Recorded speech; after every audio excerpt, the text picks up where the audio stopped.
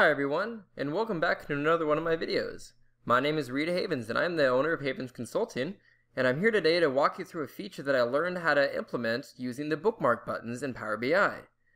Now you might have followed along and seen one of the previous videos that I did over at Power Pivot Pro where I walked through how to create bookmark buttons using some really cool toggles that let you do things something similar to this, where you can use them to kind of create a website type interface where you can have little pop-ups and really cool features like that. But one thing that I felt that was lacking was the fact that the buttons didn't seem very button-like in terms of their clickability. So let me give you an example here. Click around on a couple things. I can clear my slicer selection, but it doesn't really look like it's doing anything. It's not actually clicking. It doesn't look like I'm pressing a button. So I wanted to figure out how to customize that further and make it more interactive. So I'm going to walk you through how to do that today. And the end result will be something more like this. You see that when you hover over it, actually creates a much cooler little kind of effect to it. You can click in, and it even looks like you're clicking the button. A really cool way to kind of use the slicers this way. And I like these a lot better. It just feels a lot more tactile for myself and I think for the clients. So let's run through how to create these. So I'm going to come over here. I'm going to delete these first, just to start from scratch. And I'm going to come up to the Home tab. I'm going to go over to buttons here. Now this is why it took me a little while to figure this one out. Because if you go down into the section below, there's one called blank that actually creates a completely empty bookmark button. So let's start from there. And it does create a completely empty button for us. I'm going to move it down a bit. There we are. And there's a kind of a button template that we can use to start with. Now over in the visualization section, there's a whole lot of options of customization. And we're going to kind of walk through them one at a time and do our edits. So let's go ahead and start with button text. So I'm going to turn that on because I would like it to say something, and I would like it to say for button text, clear slicers. There we are. Let's make that a little bit bigger. Perfect. And that's kind of the button that I want because I would like it to say the action it's going to do. Now, there's a couple of other options in here as well. There's the default state. That means what does it do and what does it look like by default. But there are two others. There is on hover and on press. So let's click on hover, and I'm going to change this now to click to clear. Now watch when I hover over the slicer. See how it changes now? Okay, there we go. So now let's look one more time. Let's change that to on press. I'm going to change that to slicers cleared, exclamation point. And now when I click, it changes to a third text. So it's becoming super interactive comparatively, and it seems a lot more like you're actually doing something. It's responding to your actions. And to even put a little cherry on the cake for this, I would like it to be bolded when I go to the click at the very end. There we go. Now it's like super obvious that I'm clicking it. All right. Now the next thing I want to do is give it a little bit of color, kind of fill it in a bit so it fits in more with the report. So the next section that I'm going to go to, I'm going to go now to the fill section. I'm going to turn that on.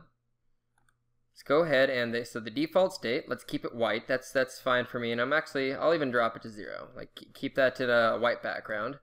And we have the same three settings we can do: default, hover, and press. So now on hover though, I want it to go from white, and I want it to actually change to blue. There we are, see? A little bit better. Okay, keep that also at 0. Now, you'll notice that there's one left for slicers cleared, so I'm going to do the same thing. I would also like it to be blue. There we are, when you click it. But you can see that the text is kind of hard to read, so let's go up and fix that a bit. Go to button text, go to hover, and change that font color from gray to white. There we go. See, now it's working a lot better. All right. On hover, that works well. And how about on press? Change that to white as well. There we go. Okay. Perfect. Now one thing that I'd like to do too, that I actually think can work kind of well, is with it as a white inside, I want to give it a blue border around it. And then I want the inverse to happen when I am hovering or clicking, to kind of give it that feel. So we're actually going to come over to outline. And the default state, I want that to be blue. There we are. So it's going to be a white and blue, and then it's going to flip when I go into it. So now, go back to outline there. On hover, change that to white. On press, also change that to white. There we go. So it's like it's inverting when you hover and click on it, making it very clear that you're doing an action with it.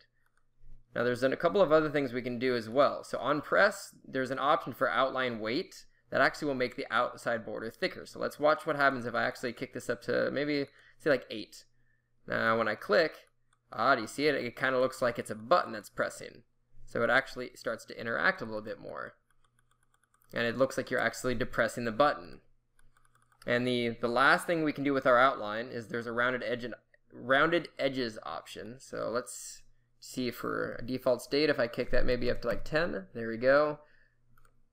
Hover, same thing. So now the button actually kind of is a bit more rounded and it's starting to come together a bit.